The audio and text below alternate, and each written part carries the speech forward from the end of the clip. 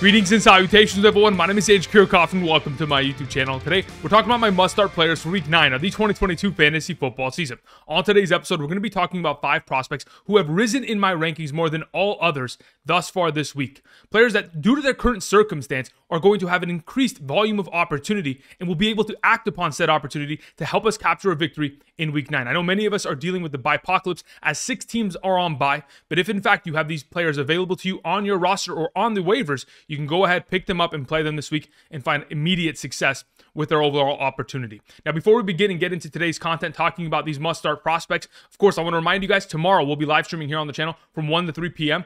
PST.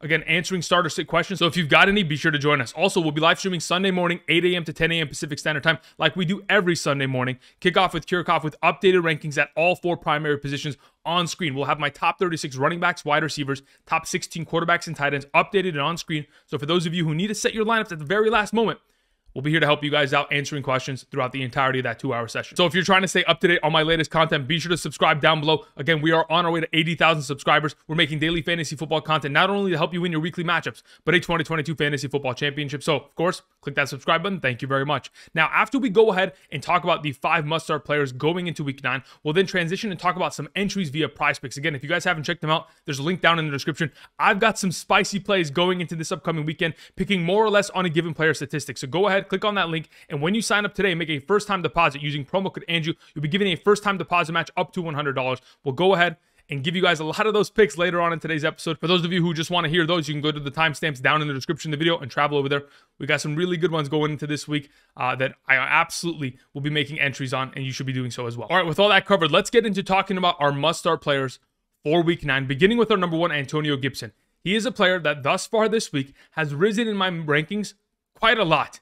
I mean, right now on Yahoo formats, he's only being started in 51% of leagues. I think that number should be close to 90%, quite frankly, because I'm okay with 10% of people probably being inactive, but every league should be starting Antonio Gibson going into the week, and I'll tell you exactly why.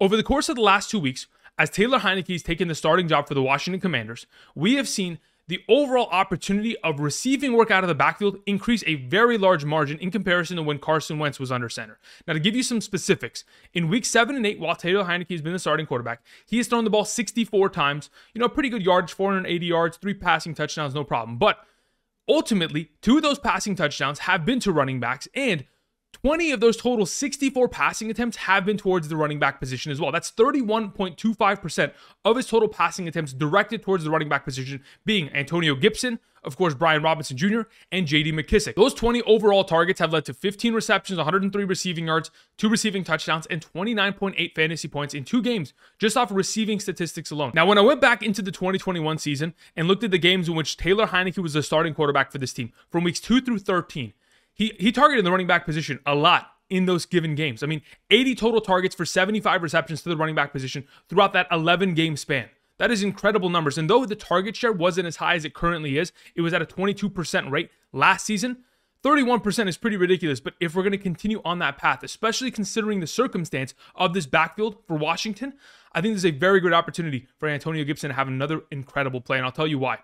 Mainly because J.D. McKissic is out this week. And with J.D. McKissic being one of the primary receiving backs for this team, that opens up so much more opportunity for Antonio Gibson to get back to his 3-down role of not only getting himself rushing attempts on 1st and 2nd down, but of course being the exclusive 3rd down back for this team and getting himself a lot of opportunity not only in dump-off passes, but vertical routes that he can find success in. You got to remember, guys, this is a former college wide receiver. He had more receptions in college than he had rushing attempts. Antonio Gibson has hands, and he's absolutely going to be able to deliver for us, mainly because the Minnesota Vikings defense, they haven't really given up much on the ground, only allowing 3.85 yards per carry as of thus far this season, only giving up 531 rushing yards and 5 rushing touchdowns in the 7 games that they have played. So yes, there's a potential for them to give up points on the ground, but it's not a guarantee, and that's not what I'm looking for. I'm expecting Antonio Gibson to get a lot of his utilization through the air.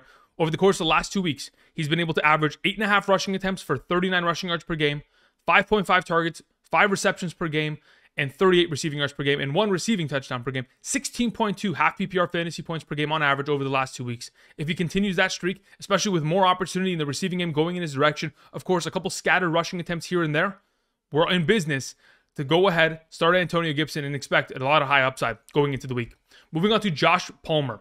Josh Palmer is maybe the only healthy player on this team, quite frankly. Just to put this in perspective, Keenan Allen's going to miss the game due to a hamstring. Mike Williams is going to miss the game due to an ankle. Donald Parham is going to miss the game due to a hamstring. DeAndre Carter is dealing with an illness. Austin Eckler is dealing with an abdomen injury, is expected to play, but still was limited throughout the entirety of this week's practices. That all being said, the only other wide receivers on this team are Michael Bandy, who has 4 career receptions to his name, and we have Jason Moore, who has 6 career receptions to his name. I mean, obviously, we're going to expect to see Austin Eckler probably get himself a couple receptions here and there. A couple, when I say, is probably like 10. We're going to see Gerald Everett get himself a lot of utilization within this offense. But then it's all Joshua Palmer, who as of right now is only being started in 43% of leagues on Yahoo, which is a surprise to me considering the fact that since week 2, Josh Palmer has been a fantastic wide receiver, averaging 7.2 targets per game, 4.6 receptions, 47 receiving yards, only scored 1 touchdown in those 5 games, but 8.2 fantasy points. But when he's been given opportunity to where he can get 4 or more receptions in a singular game, he's been averaging 11.37 fantasy points per game. The last time Mike Williams missed a game for the organization was back in 2021, week 16. Joshua Palmer, like we know, plays 70% of his offensive snaps out wide. If we're going to go ahead and have him as the number 1 out wide receiver, going up against the Atlanta Falcons, again, we should expect success considering the last time this happened was against Houston in week 16 of 2021, and Josh Palmer put up 12.8 fantasy points, scored a touchdown in that game. But speaking of the Atlanta Falcons, let's talk about how advantageous this matchup is.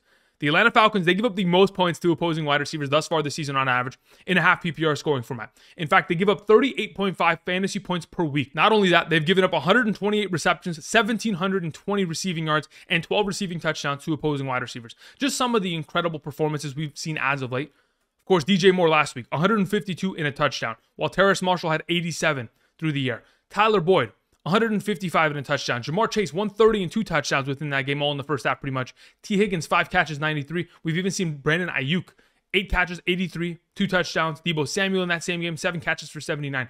There is so much potential for Josh Palmer to be the number 1 receiving option in this offense and absolutely go nuclear against the Atlanta Falcons secondary, who A.J. Terrell is going to be missing from for the 2nd week in a row. A lot of opportunity here within the offense to have himself a blow-up game in week 9. Moving on, let's talk about Tyler Allgeier. Now, for majority of the last couple weeks, I have been hyping the return of Cordero Patterson because what we saw from Cordero Patterson from weeks 1 through 4 was incredible. 2 games of over 100 yards, 3 games of a touchdown. Obviously, Cordero Patterson is highly anticipated return. May have to wait to an extent, and I'll explain to you why. Cordero Patterson is probably going to be active in this weekend's game against the Los Angeles Chargers, but my expectation is that they're going to continue to still utilize Tyler Allgeier at a pretty high rate, mainly because we have seen them do just exactly that, even when Cordero Patterson was healthy. You go back from weeks 2 through 4, Tyler Allgeier still commanded 26 rushing attempts throughout that span of time, while Cordero Patterson had himself 36 rushing attempts. So, still pretty good opportunity. And what we've seen over the last couple weeks, going in the direction of Tyler Allgeier, gives me confidence that he's not going anywhere. He's had 3 consecutive games of over 15 touches and back-to-back games of scoring a touchdown, producing 11.0 and 16.0 fantasy points. But not only that, going into week 10, the Atlanta Falcons have a quick week as they've got to turn around off of this game and play the Carolina Panthers on Thursday Night Football. This will be the 2nd time that they play that defense within 3 weeks, and that's going to be a difficult challenge, which leads me to believe that if in fact Cordero Patterson isn't fully there yet and they want to kind of slowly but surely implement him into the offense, get him touches but not give him the entire workload, Tyler Allgeier is going to be an active part because you can't just bring a guy off the injured reserve, not fully conditioned to the capacity to where he can carry the ball 20 times and ask him to do so.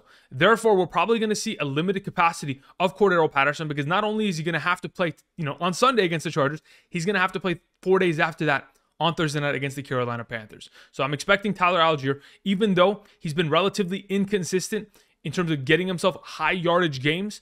A 3.9 yard per carry average isn't the worst, but it's not great. We know that. But he's also had to deal with taking on the Tampa Bay Buccaneers, San Francisco 49ers, Cincinnati Bengals, and Carolina Panthers over the course of the last 4 weeks without Cordero Patterson in the lineup. Now, one of the main reasons I, of course, wanted to suggest Tyler Allgeier, besides the ability to get himself touches, is the fact that they play against the Chargers. The Chargers thus far this season are giving up 6.06 yards per carry on average to opposing running backs. They have given up the 3rd most points to opposing running backs on a weekly basis in terms of rushing statistics alone, being rushing stats and rushing touchdowns, giving up 18.73 fantasy points per game. They've given up 891 rushing yards and 7 rushing touchdowns to opposing running backs on 147 carries.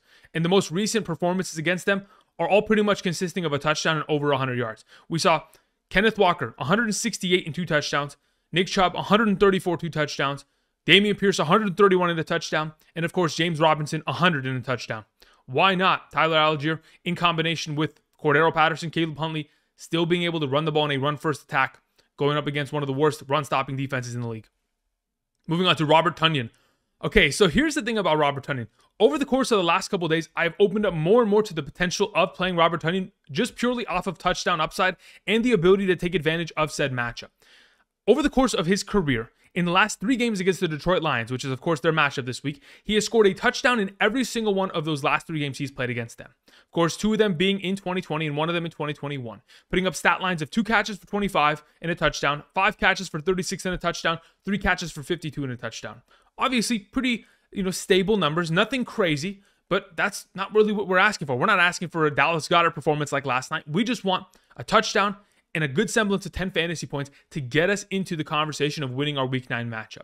And the fact of the matter is, I believe we'll be able to achieve that. And the reason why is because of Aaron Rodgers. Aaron Rodgers in the last 12 consecutive games against the Detroit Lions, where he's been healthy and hasn't left the game due to an injury early or anything of that extent, in the last 12 consecutive games, he has been able to throw for 2 or more touchdowns in every single one of those contests. The fact that the Detroit Lions cannot stop the pass, the run, the tight end position, the wide receiver position, the running back, it does not matter. They can't stop anybody. All of that taken into account, and the fact that, yes, the Detroit Lions offensively can score, but defensively can't stop a soul, leads me to believe that Robert Tonyan should be in a fantastic position to succeed, mainly because this defense has given up the 3rd most fantasy points to opposing tight ends thus far this season on average, giving up 12.76 fantasy points per game. Not only that, they've given up 36 receptions, 413 receiving yards, and 5 receiving touchdowns in just 7 games. The fact that Mike Gesicki's coming away with a touchdown last week, of course, 3 catches, 38 and a touchdown. The Dallas Cowboys tight ends, 8 catches, 61 and a touchdown. Hunter Henry, 4 catches for 54. Seahawks tight ends, 7 catches, 69, 2 touchdowns. Vikings tight ends, 6 catches, 79. Commanders tight ends, 5 catches, 52 and a touchdown. And Dallas Goedert all the way back in week 1 was still able to put up 3 catches for 60 yards.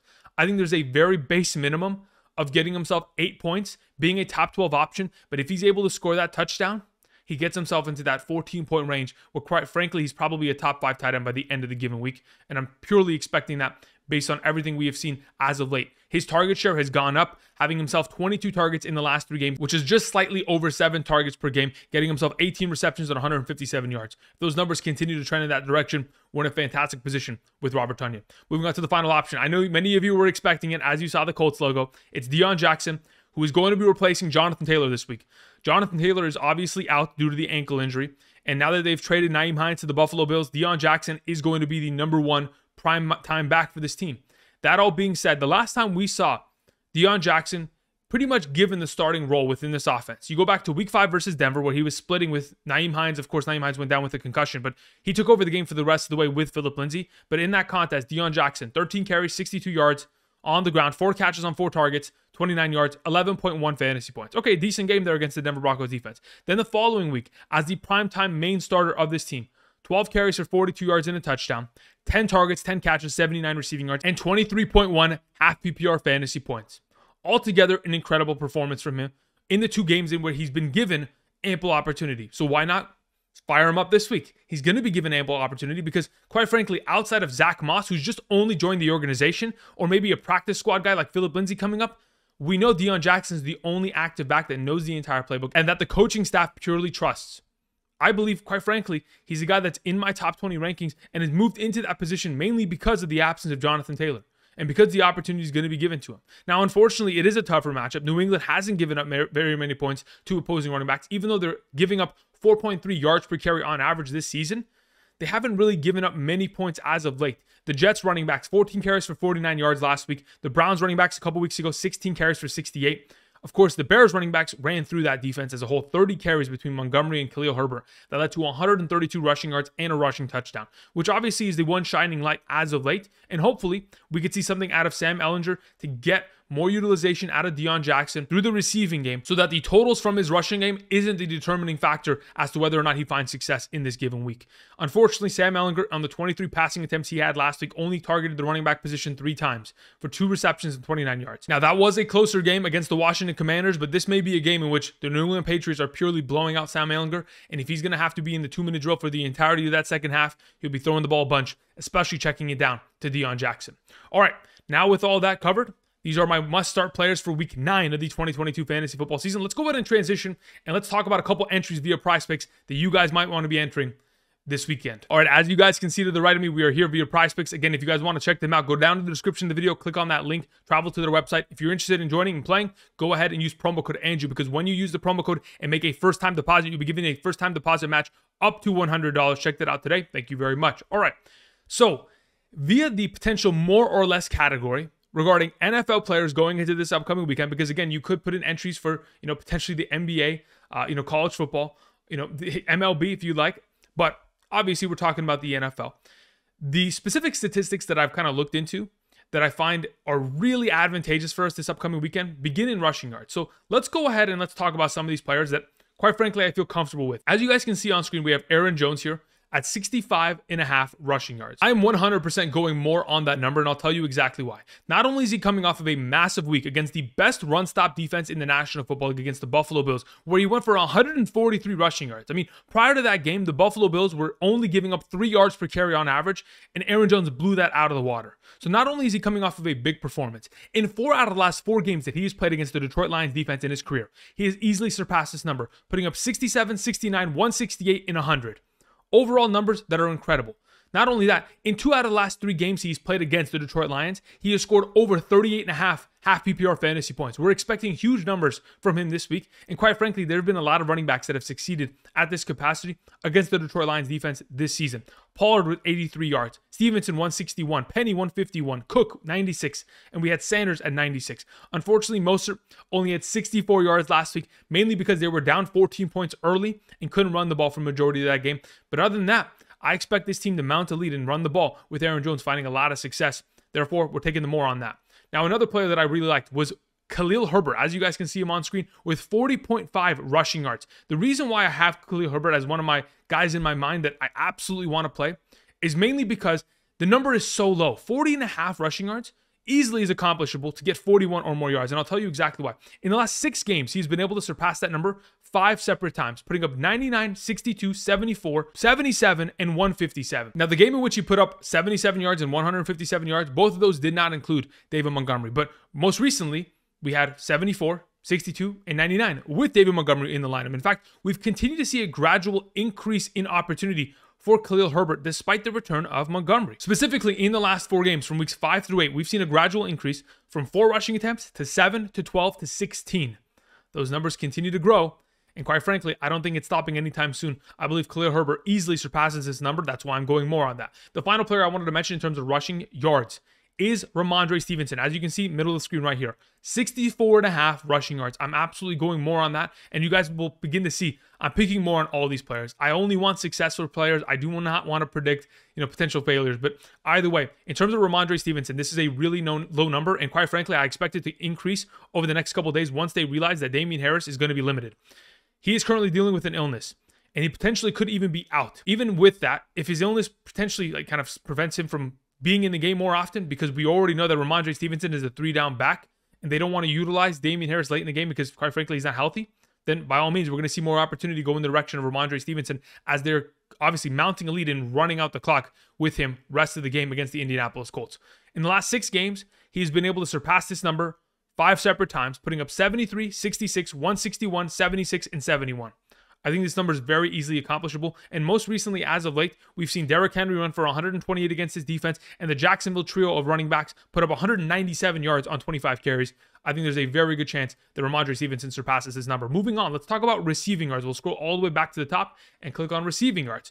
So a couple of the players that I really liked, first and foremost, is Gerald Everett.